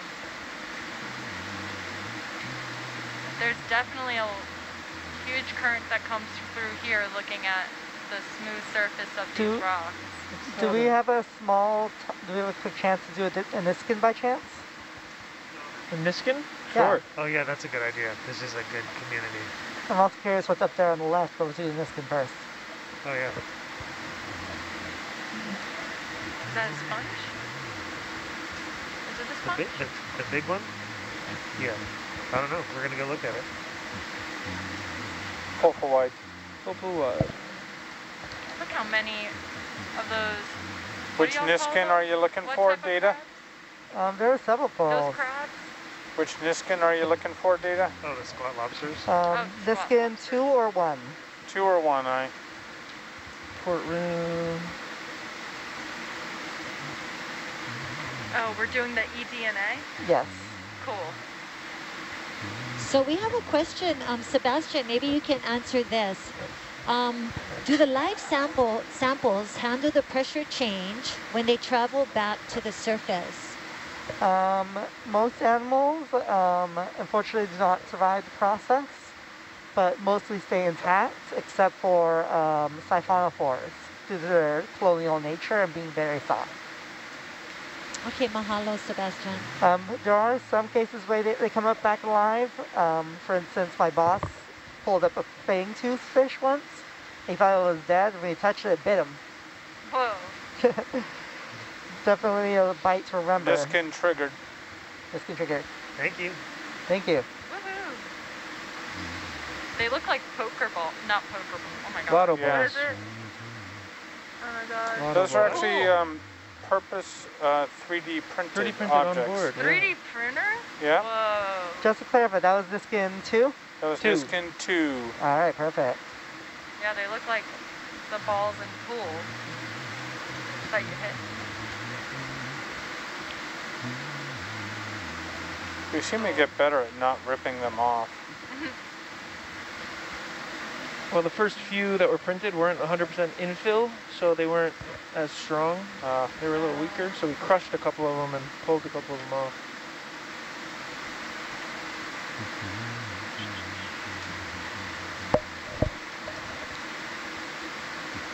When you guys can we just get a zoom on this guy? Just to see if he's alive or dead?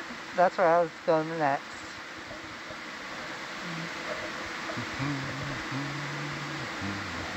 Kind of remind. Oh, and look. Oh, that was horrible. I'm sorry. Rat tail. It looks like honeycomb. It looks like, yeah, it's definitely a sponge. Very platey. It almost reminds me of plate coral.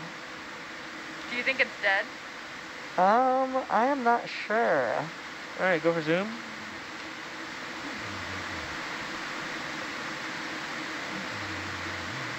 It looks dead. It looks dead, but sponges are good at being still.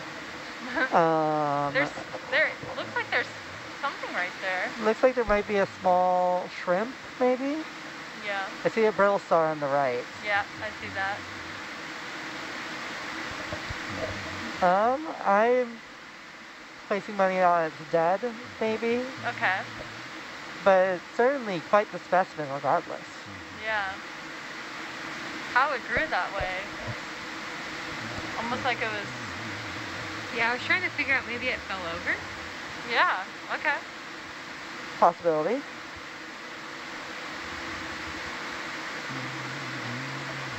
Okay. All right. We're ready. Thank you. Probably ready for that ship move now. Move up slope. Yep.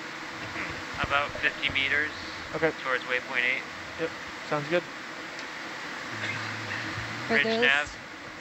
For those just joining us, we are on expedition NA154. We do ship move 50 meters at bearing 185 at 0.3 knots, please. Thank you.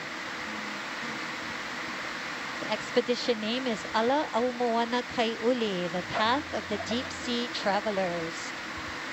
Welcome on board with us.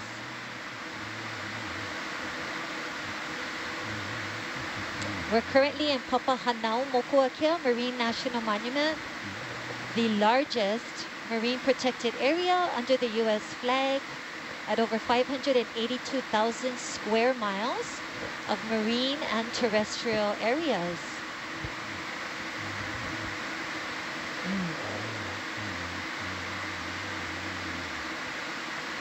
Papahanaumokuakea is considered an Aina Akua by the Kanaka O'iwi, or native people of Hawaii. Aina Akua meaning the place where the deities and the ancestors reside, and where we believe our spirits go after death, into Po, the realm of the ancestors.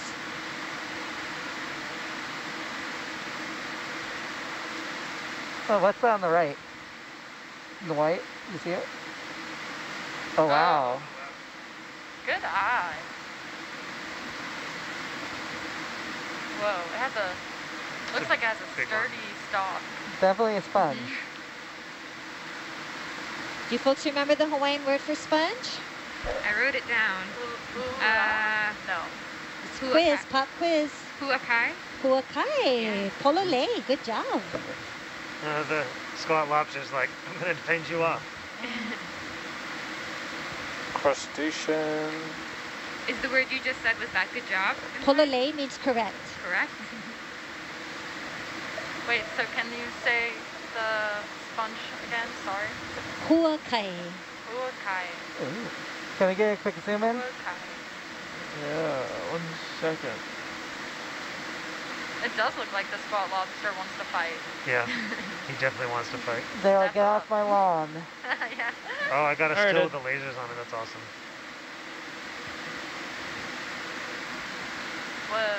Whoa. Whoa. So intricate. I wonder if what we looked, the dead thing that we looked at, It could be this. Look at the maybe. brown on Yeah, top. It yeah. might be dying. So that might be the live version that we saw toppled over. Yeah. That makes very much sense. Must be pretty old. Yeah. So, can one branch of it die without it killing the whole thing, or if one goes, they all go? I think it's like if there's some kind of rotting, it's gonna spread at some point unless they can fight back. I'm not sure on that one completely.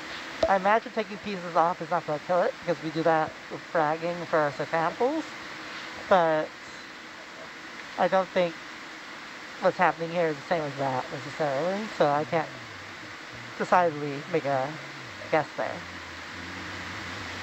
Cool, thank you. Sebastian, maybe you can share, how can you determine age in regards to sponges or huakai? Similar to corals, it's usually based on size. With sponges, a little bit more difficult. I imagine mostly you have to do some kind of carbon or uranium dating to get an accurate age on that. But size is a pretty good determination that it's old, but I'm not sure. It might depend on the species, how much old based on their size. Mahalo. Of course. So I was just looking and trying to find out, like, what kind of organisms might eat a sponge this deep? That's a good question. There's a lot of different organisms that will eat sponges. There are nudibranchs, there are snails, there are Won't certain fish. sea stars do it as well? Sea stars as well. Yeah, sea urchins. I know we've seen the sea stars on, like, coral branches munching. Yeah. I guess we've seen them on sponges too. I just didn't know if they would eat. I believe this is a primnoid coral. Very beautiful one. I I know, it looks like a pretty fan. These squat lobsters crack me up. I love them. They're so fun. They always look like they're ready to square off. Yeah. So for our local Hawaii viewers, check out our Instagram page. We'll have a picture of a starfish that, if you are familiar with the word kanaka tak, yeah, it's a what happens to you after you eat a lot of food and you're just like really lazy. Check it out. It's pretty hilarious. We have a sea star that had a kanaka tak today. Behind the Christ Gorgeous to the right, below the little ledge. Can I get a zoom in on that? Sorry, what thing? On the right, below the ledge, you can see a little like on the right gray area with a sponge behind it, like a tan area at the very bottom. Wait, what? What? Here, I'll mark it. I'll mark it. Right here? Yeah, right there. This? Yes. Yep. Okay. Jeez. Okay. There's many ledges and many Christ the Gorgeous. Many ledges, many sponges, many Christ the Gorgeous. So just for awareness, we just finished that ship move. All right. Okay. Do we want to call another 50-meter move in up to the... let's see what this sponge cliff ledge is first. Okay.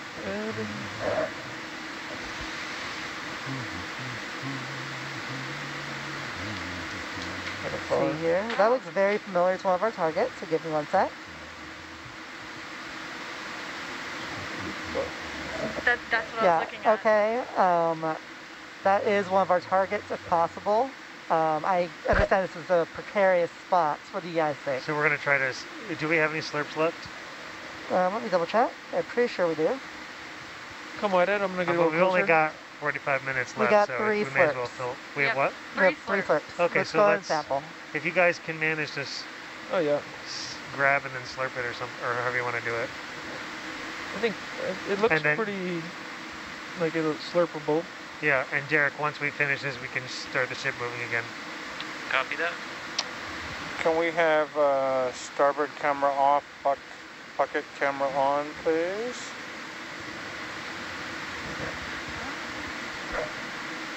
Thank you.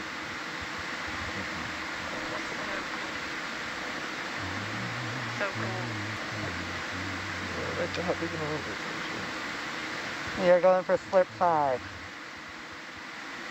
Slurp 5. Alright. Do we need, disregard. So, is that moving? Or is that the current? It's just the current, yeah. From our ROV moving. I'm just getting the traps up. And we're going to take slurp sample 5. Sweet. Just waiting on comms to the arm. All right, standing by.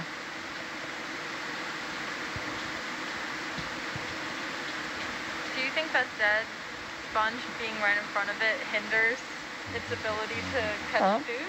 It might, but also has a little over ledge, so it might even make a little bit of a current, but I imagine just being over overhang also lowers that current.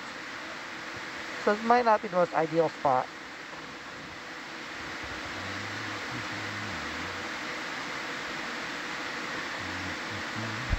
You'll have to take a photo with the Slurpee. Yeah, I'm waiting for that. Yeah, that's why it's still up. I'm going to come in with you just a little bit, Jake. You're not going to get much.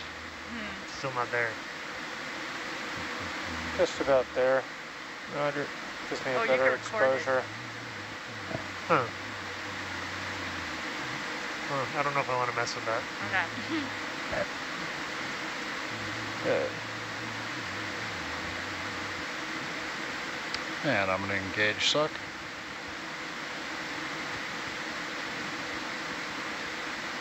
Maybe a little big. Who knows? You're going for an entire organism here? Oh, yep. Couple pieces. Good answer. And sample collected. There it is. All right, number 38. Nice. Yeah, we'll switch off of that real quick. Thank you. Thank you so much. Thanks, guys. Coming out.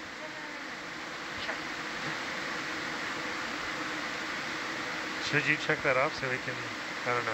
Yeah. Because we have to confirm it first, right? I have the check off list here, but I'll put as these two as check for now until we get a better idea. I'm going to go to the next sample jar. All right. So Sebastian, in future watches, if we've taken like multiple samples at once, I'm going to say that's more risky to get away. Before you're done with stuff, just let us know and we can stand by. Should be good there. Thank you.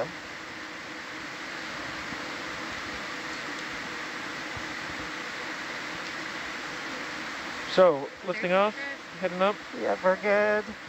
Yeah, I think we can do the 0.3 knot line again. All right. Or do you prefer to do moves, stepped moves? It's up to you. Are we doing anything particular at waypoint 8 or just kind of going past it? I think we'll just go past it. I mean, basically we have less than an hour to get as far as we get, so I'd say let's just move. Yeah, I agree. Okay, will do. Nice. Cover as much ground as we can. Okay. We've only got a couple of sample spots left anyway. Bridge, nav. Water is murkier here, visibility is less. I'd like to track a line bearing 185, 0.3 knots, please. Thank you.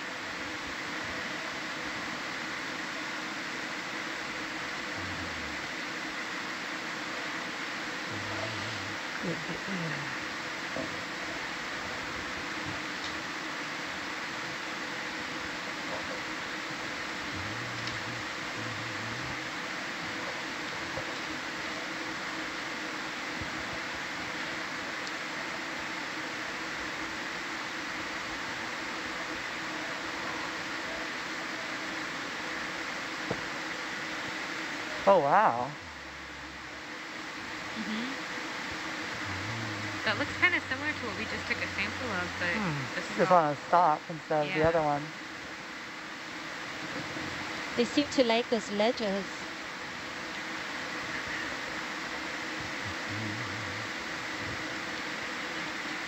I think you're muted, Hannah.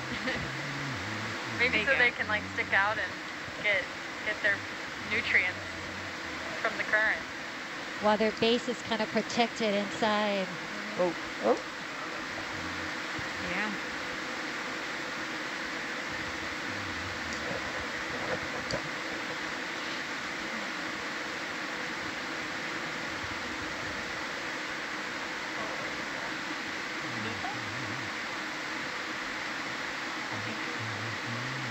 Nobody's home.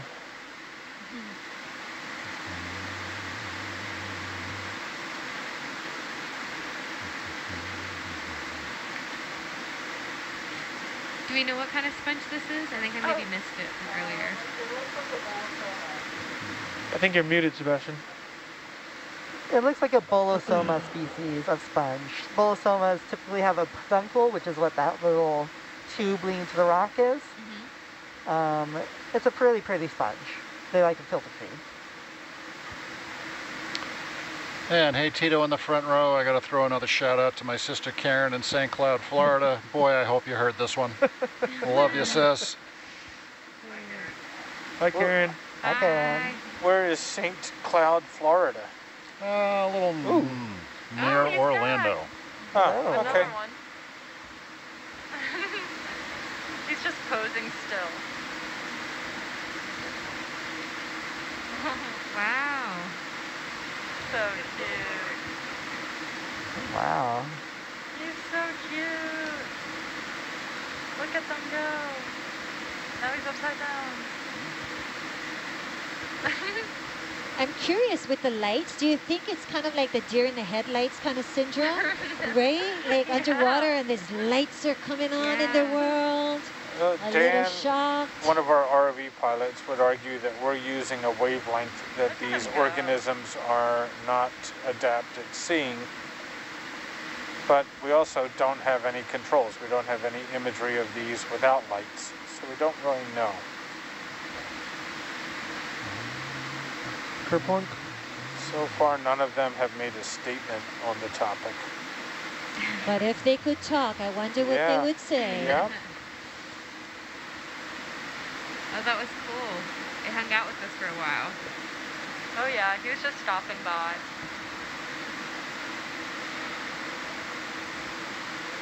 Looks similar to what we see in the Gulf of Mexico. I think they're called globe fish. Globe? Like glow in the dark or globe? G-L-O-B-E. Oh, okay. Globe. Globe fish. Sea star. 2, 3. Wow. Oh, look at that sponge. It has the way it's angled because of the crinoids. Yeah. Yeah. I wonder if the crinoids caused him to Possible. topple over like that. Oh.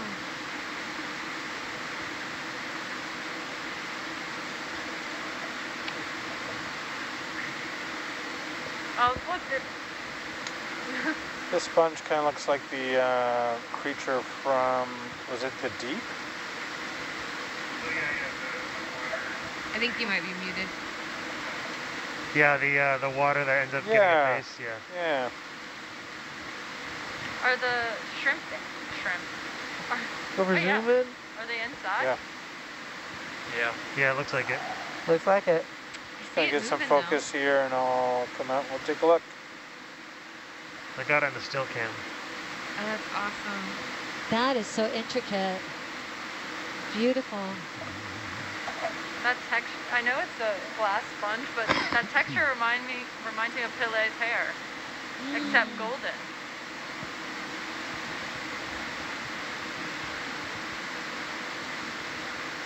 Sebastian, remind us, what is the shrimp that we're looking for? What colors does it look like? It's actually probably not shrimp, but we did get 2 in 1 sample. Well, oh, that's right, yeah. that's right, yeah. So we don't need to collect those guys anymore, hopefully. Weird urchin down there. Haven't seen that before. Urchin? Yeah, to the left of that sponge. Oh, I see it.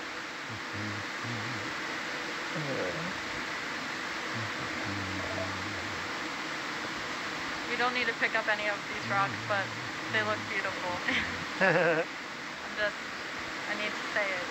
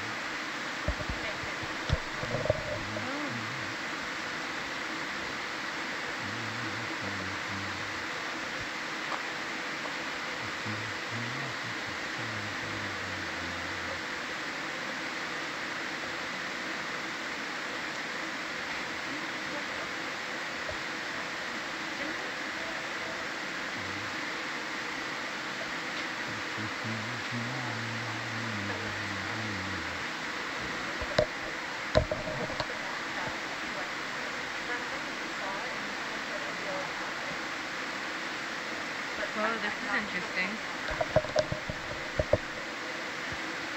Oh, that's a huge sponge. Another gorgeous sponge. So many. These are really cool shapes. This is very steep in here. Yeah. Asako is saying that this one is probably a Walteria, just a bigger one, based on the last one.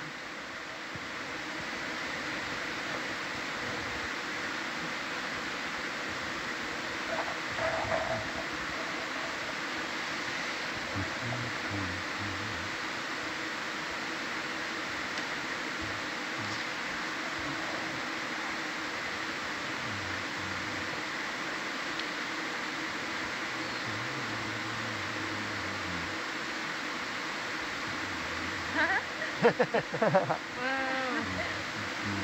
They like coming over to say hi. I love their big eyes. So cute. It's funny how even the smallest organism up in the light bar casts a shadow like a kraken. Oh yeah. Down in front of you. Yeah. Check them out. I had to add some letters.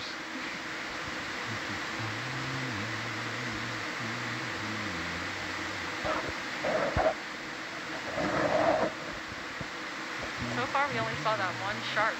Yeah. What the heck? Why am I even here? He gave us hope. It was weird. It was like 1,200 meters. The other ones we saw were like at 700. So I'm wondering if it's different. It was very dark. It looked a lot darker, yeah. I wonder if it's another species of deep sea shark that's just not used to seeing something like that. There's a weird hole in that rock. Maybe it's on the rock. A weird hole? A weird hole? Where? We just went out of frame bottom. Like a perfect hole. We're approaching waypoint 8. This should be the summit, correct? This should be what? The summit of this little peak. Top? Oh, yeah. Yeah, we're on a little, like, weird pinnacle in the middle of nowhere. It looks like a low bait flow. That's a more scientific term. Anemone. Well, there's only 3 options. So. Pillow, low bait, and sheep. Sheep. I knew that.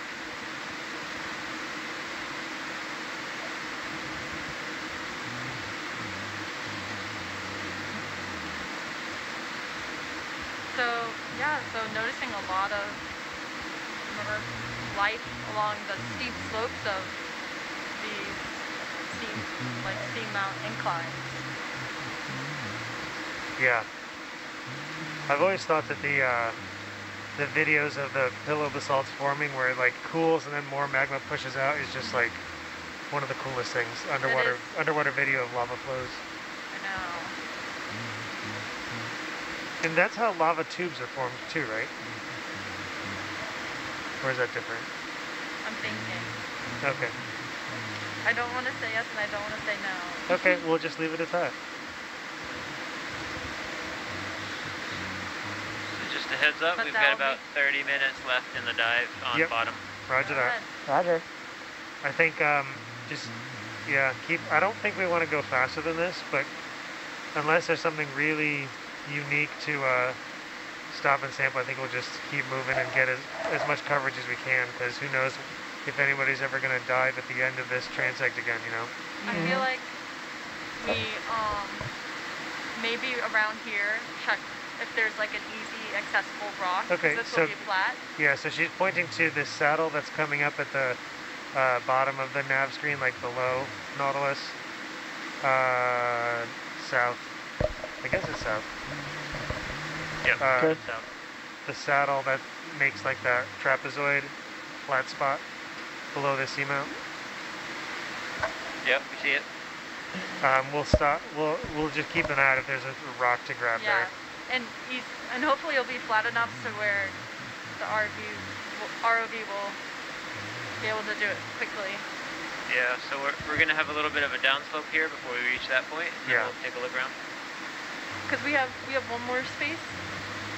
Yes, for F, we do. Okay. So the rock could go into the what slot? Starboard F. Starboard F. Oh, that's a pretty anemone. That's really pretty. I love the color.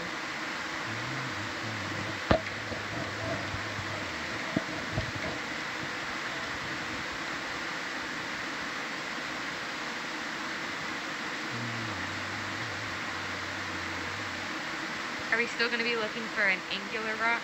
Absolutely. Yeah. Great memory, Tori. And then that one little suggested shrimp is like, I'm the king of this mountain. Oh, that's really cool enough. Huh? This. Quick zoom in. Oh. Coming in. Holding there. Oh, that is gorgeous. Oh, yeah, I'm going to highlight beautiful this. red one. Right at the very peak. Do you know what kind of anemones this might be? I'm not super familiar with deep sea anemones. I know it's an anemone. It's definitely